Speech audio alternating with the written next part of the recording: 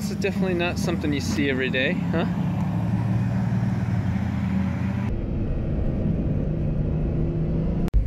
Well, this is definitely one for the record books. I was given the opportunity to ride in a Bugatti Veyron on a track.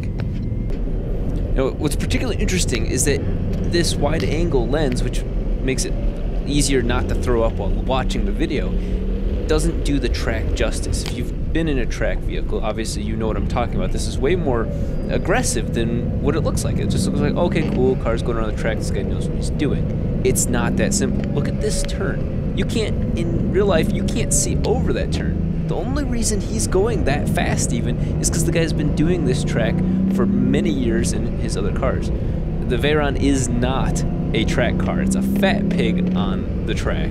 But, oh my God, is it a fun fat pig.